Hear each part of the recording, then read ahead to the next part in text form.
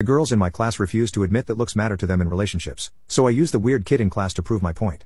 So I'm in freshman year of high school and the other day we were having a class all about relationships, consent, that kind of stuff.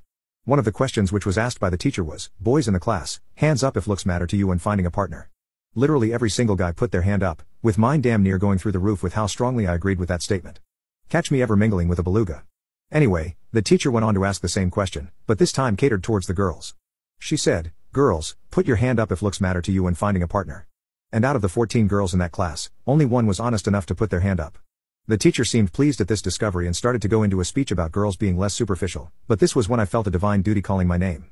I interrupted, saying I believe every single one of them is lying. All the girls looked at me and a conversation erupted, with me being called misogynistic from every direction. When the class calmed down, the teacher told the girls to hear me out. I went on to explain that looks do indeed matter to them all, at least the guys are willing to admit it, the girls were not willing to admit it because they did not want to look like a-holes. I then said I can prove my theory right here and right now. Everyone looked kinda confused at me, and so I shouted. Jessica, you see Roger over there, if Roger could make you laugh like no one else and treated you like a princess, had every personality trait you dreamed of and even more, would you date him? For context, Roger was one ugly dude, he had an underbite which made his jaw stick out, he had a larger-than-life nose, an unbelievably large and square head, acne riddling him from top to bottom, and overall just had the facial structure of a deformed alpaca. He also rocked the bowl cut.